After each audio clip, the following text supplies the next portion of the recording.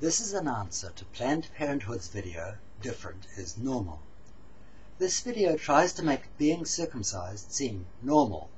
It does that in two ways, by using a special sense of normal for circumcision and by completely ignoring what circumcising entails.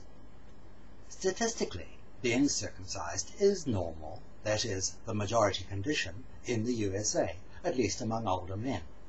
Among younger men, not so much. In the world, being circumcised is the minority condition. Something between 2/3 and 4/5 of the men in the world are not circumcised. But most circumcision in the world is religious or tribal. If you leave out the Muslim world, leave out sub-Saharan Africa, and look at the developed world, such as Europe and the English-speaking world, the vast majority of men living lives like yours are not circumcised. The other way this video normalizes circumcision is by ignoring the obvious. Circumcising is doing something, namely, circumcising is cutting a part off the genitals of a baby.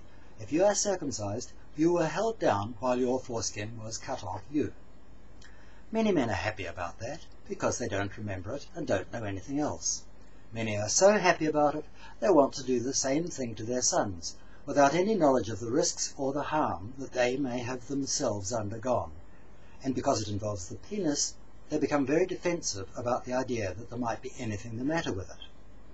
Others are not so happy and bitterly resent that something so intimate was taken from them without their consent.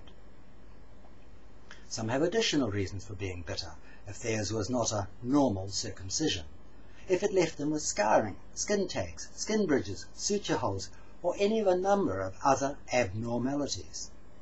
You have no way of knowing into which of these groups your son is going to fall, but the number of adults who choose to have themselves circumcised, or ever need to be circumcised, is very small.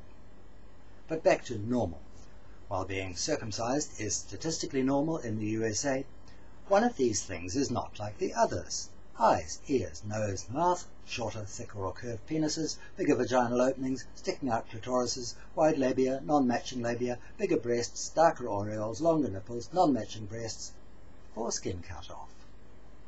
All penises do not have the same parts. Some have had a part taken away. Within the developed world, only in the USA is that considered normal. You are normal. Your penis is almost certainly normal.